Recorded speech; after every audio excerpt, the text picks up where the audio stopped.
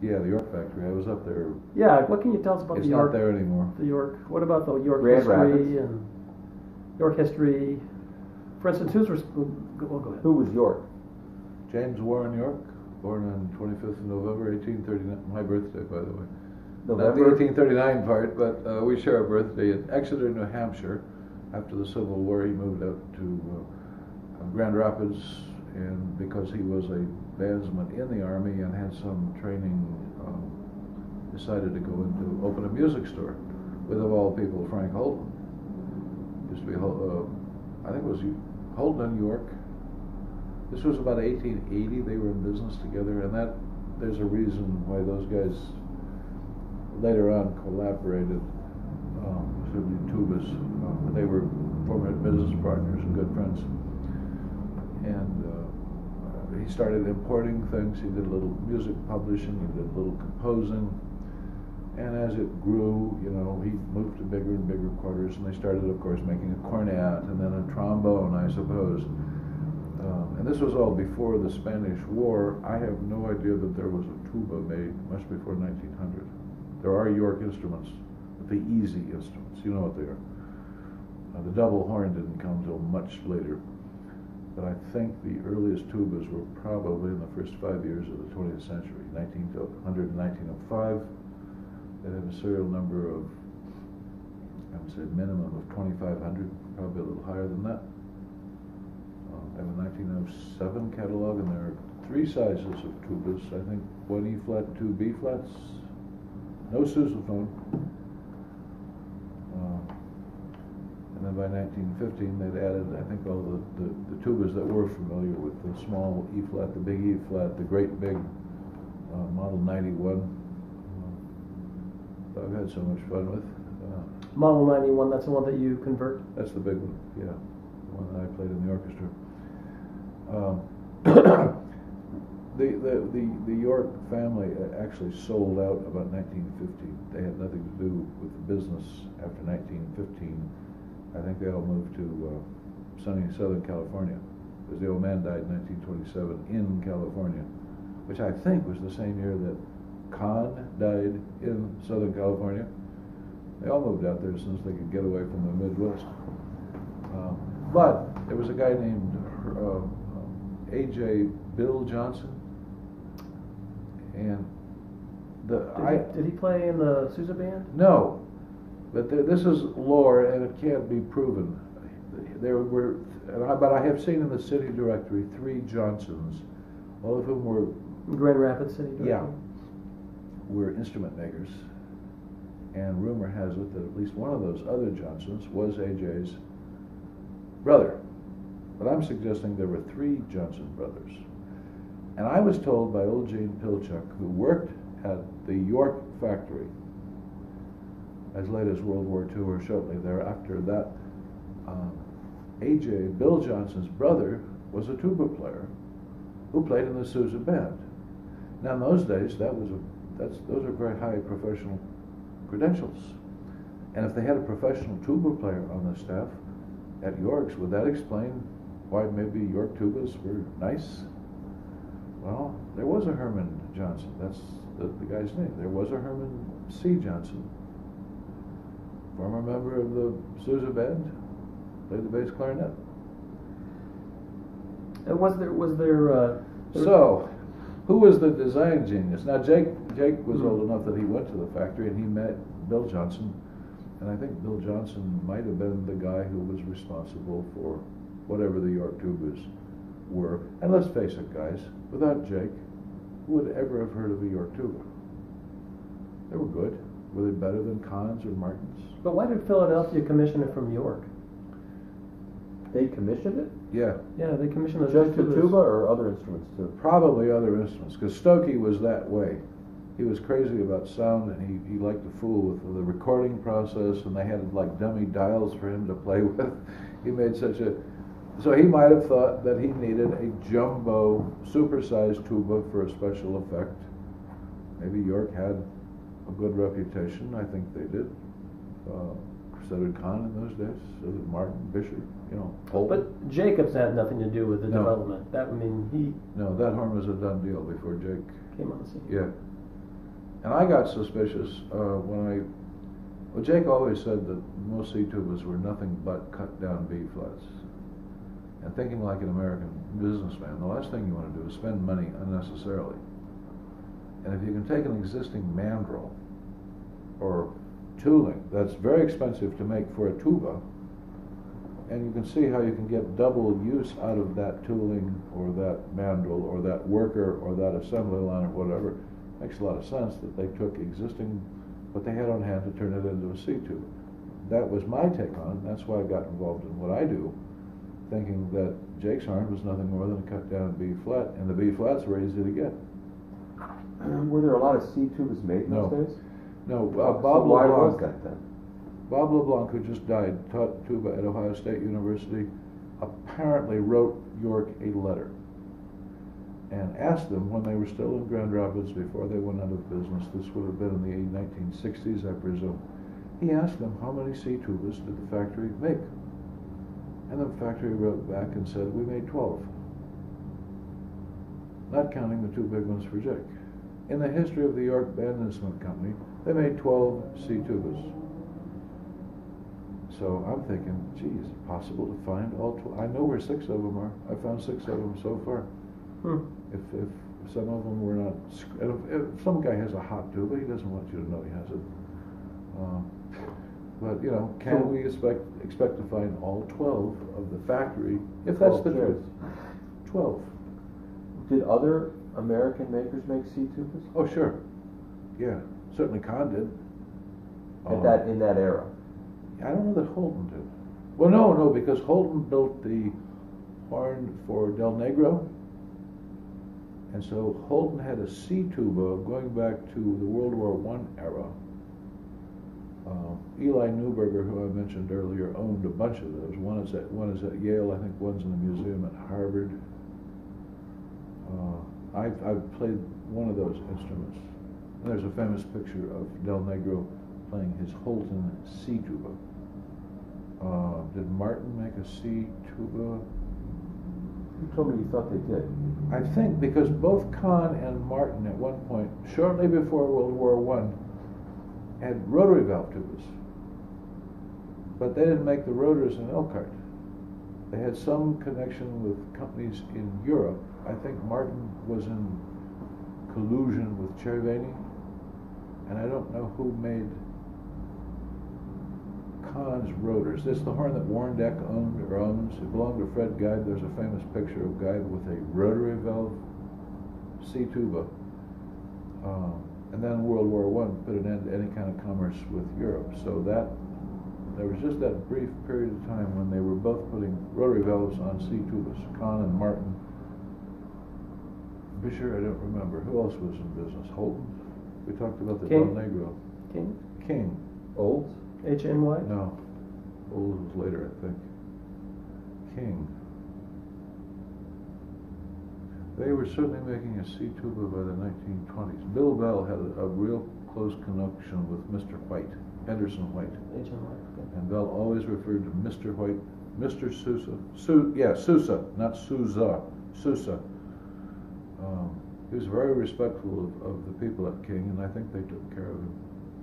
So what tuba did he play?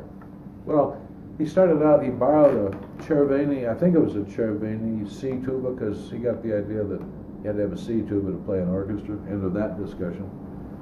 And he won the job with Cincinnati in 1924, and then I think he bought that horn from whomever he borrowed it.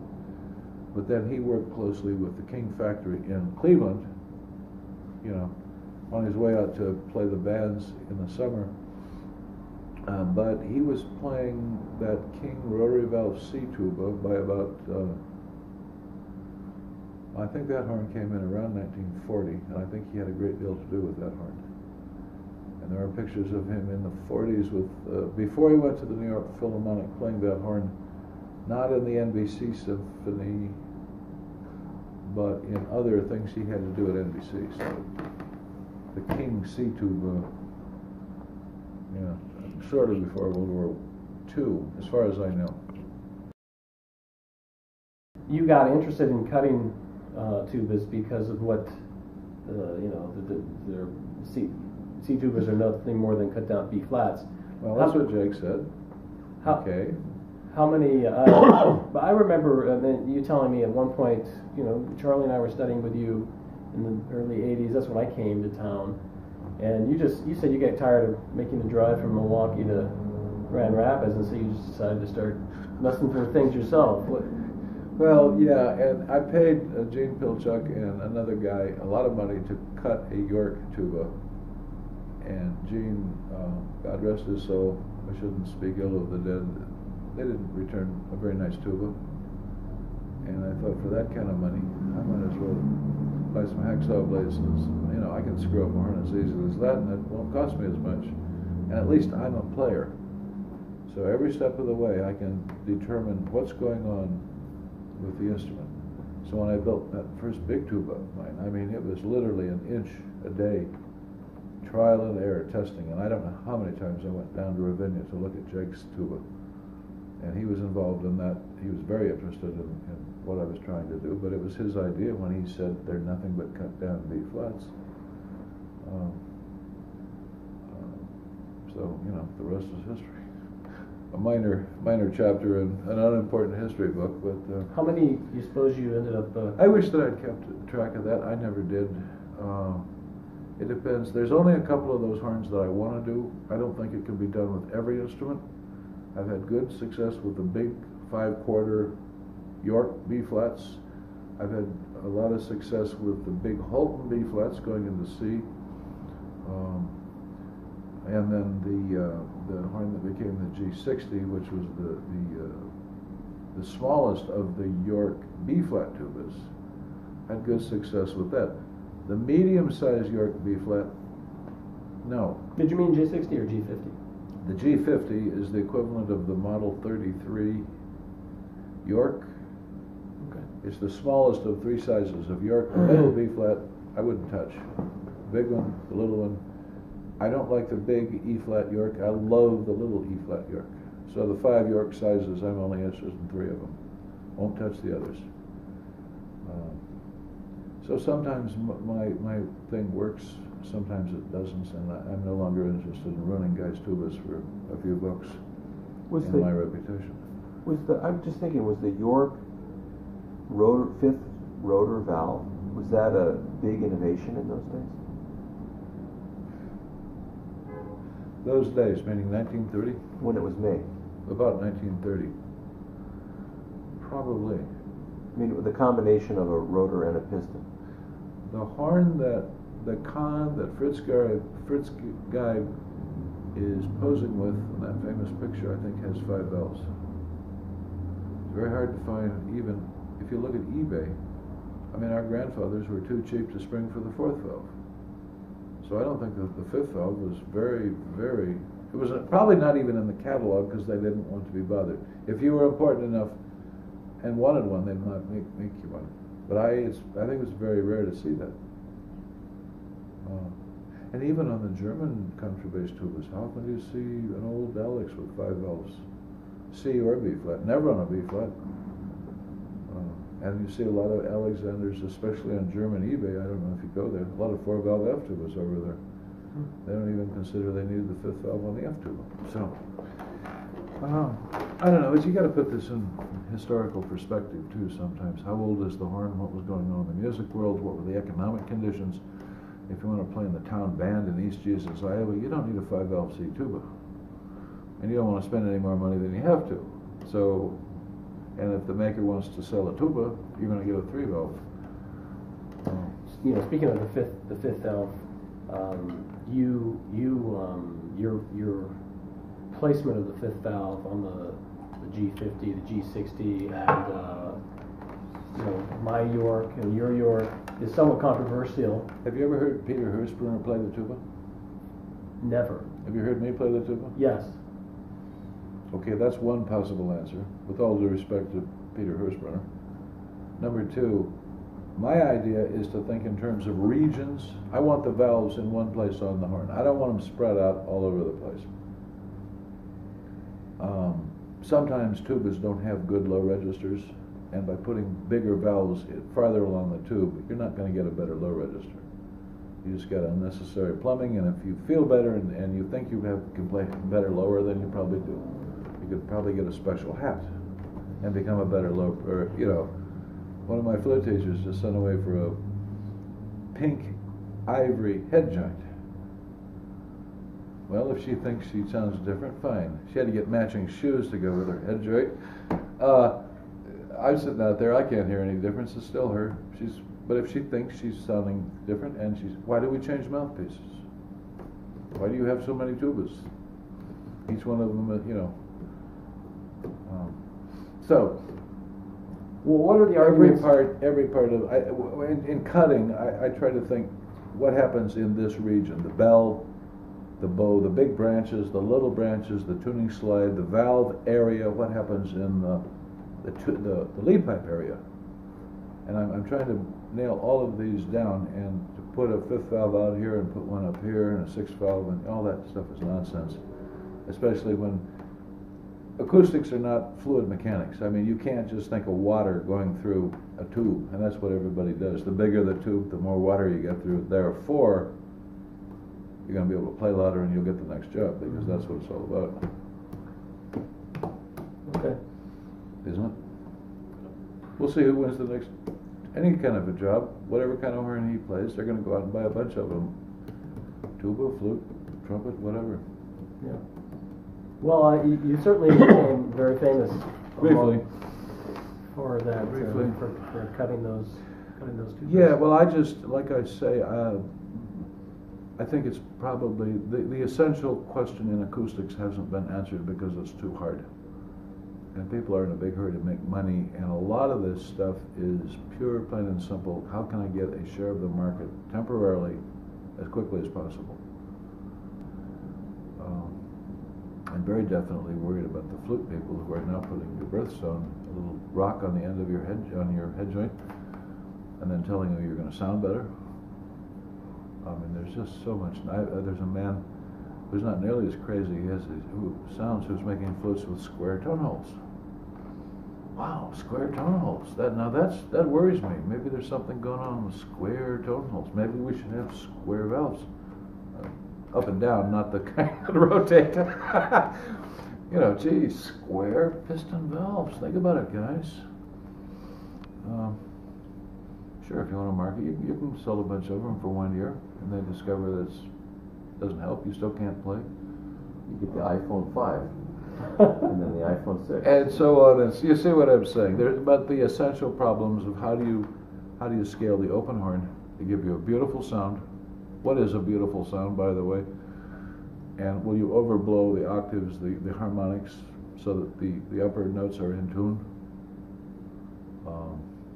Boy, they don't want to touch that one, and that's very rarely been done, if ever. Can you think of a perfect tuba?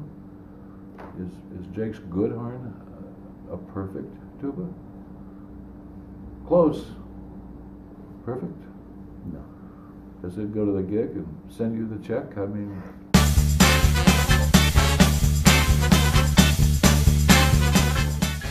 don't put that on the internet either. But we were talking about the new York runner, and he wasn't going to buy one, and that was his reasoning.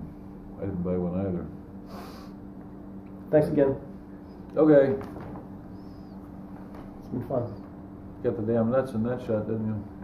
Well, not exactly.